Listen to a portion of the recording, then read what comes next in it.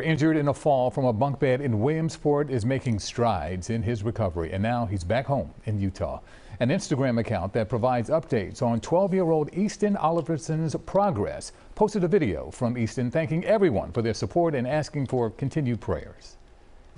As I continue to get better, I know the prayers and blessings have worked and that Heavenly Father is blessing me. His family also thanked all the doctors for their hard work to get Easton healthy and moving once again. So good to see that. Well, some